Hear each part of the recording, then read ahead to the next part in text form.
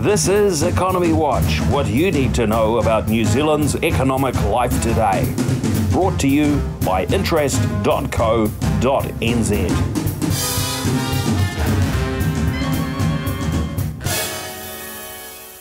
Kia ora, and welcome to Tuesday's Economy Watch, where we follow the economic events and trends that affect Aotearoa. I'm David Chaston, and this is the international edition from interest.co.nz. And today we lead with news both China and Japan are making background moves to raise the value of their currencies after long weak periods. But first, American inflation expectations for the year ahead were little changed at 3.6% in August from 3.5% in July, but it was the first increase in 5 months. Expectations for rents rose to 3.1%, the highest since July 2022. Also, price pressures were seen for petrol, food, medical care and education, but these were also all very minor. 3-year ahead inflation expectations in the US slipped slightly to 2.8%. Across the Pacific, Japanese machine tool orders inched ahead in August from July, an improvement. Orders from local customers fell less and export orders rose, but they still haven't gotten back to year-on-year gains yet. Meanwhile, Japanese bond yields rose to their highest since 2014, as remarks by the head of their central bank suggest they want to push back against the very low value of the yen.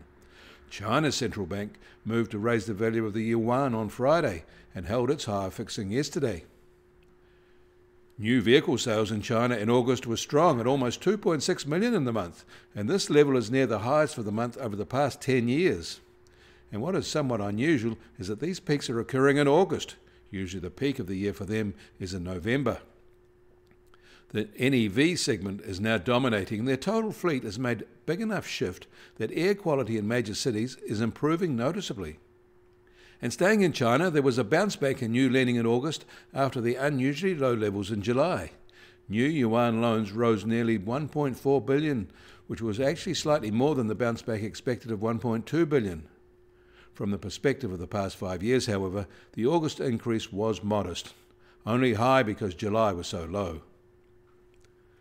More major Chinese cities are removing all restrictions on home purchases and resales to revive their sluggish housing markets. In Europe, the EU said their economy is likely to grow by 0.8% in 2023, which is lower than the previously projected 1.1% expansion. It has been held back by persistent inflation, which is hurting consumption and bringing tight monetary policy restraints to economic activity.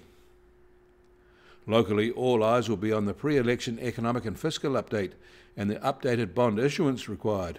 We will have full coverage from about 1 p.m. this afternoon. The US Treasury 10-year yield starts today up 2 basis points at 4.28%, and the price of gold will start today at just on $1,921 an ounce. That's up $2 from yesterday. And oil prices are little changed from yesterday at just over $86.50 a barrel in the US, while the international Brent price is just over $90 a barrel. And the Kiwi dollar starts today almost a half a cent firmer from this time yesterday at 59.2 US cents. But against the Aussie, we're a quarter cent lower at 92 Australian cents. Against the euro, a little change to 55.1 euro cents. However, that all means our trade-weighted index is actually unchanged, still at 68.5.